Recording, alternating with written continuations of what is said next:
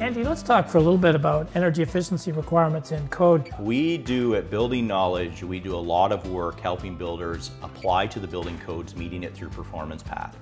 And I'll be quite frank, even as history as a home builder myself, Performance Path is without question the most cost-effective way to meet these codes. Well, and that's really no surprise, because as an engineer, the prescriptive paths were done by energy modeling, and they had to be, by definition, conservative.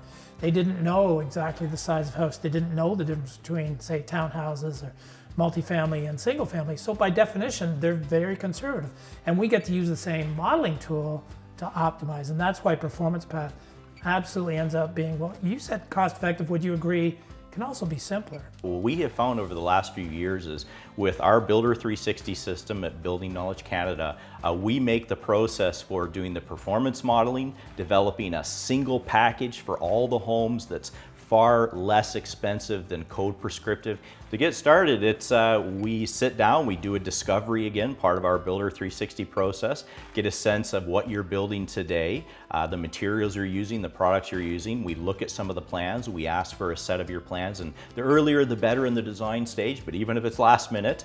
And we do some energy modeling. We start to look at different packages that you can apply to the home to meet the code. And what's interesting to us is we often find when we look at homes with Performance Path is that the homes are actually performing substantially better than actually the prescriptive code percentage-wise. It is interesting, right? Depending on the choices the builders have made with respect to suppliers and trades, often we get to use the creativity of their suppliers and their trades to say, hey, you get to take credit for some of the innovations you've already applied in your houses in order to meet those code requirements. Yeah, and one of the interesting things too we often come across is when they see how they're already exceeding the building code, and we can help recognize that with what we call our Home 360 program. We recognize anything that's over the minimum code.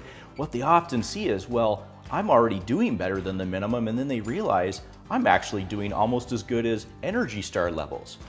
So it really helps them move forward into either future codes or these voluntary programs that we love working with. Absolutely. Thanks very much.